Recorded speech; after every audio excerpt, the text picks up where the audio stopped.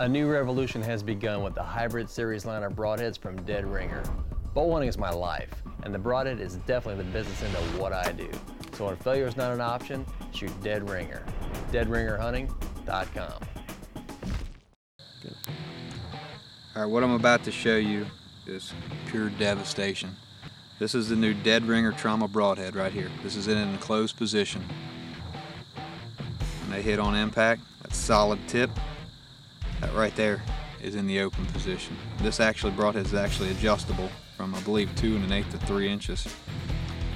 But I tell you what, that's what I was shooting tonight. I'm about to flip this deer over and show you the exit hole. Right here is our entrance hole, just your small little pinhole entrance.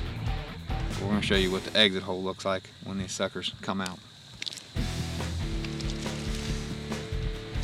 Now we're going to roll her over and we're going to show you the gash that made.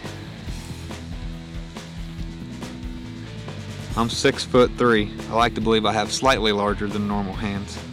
And as you can see, the total gash that made. This deer was straight broadside. There was no angles, no quartering, no nothing.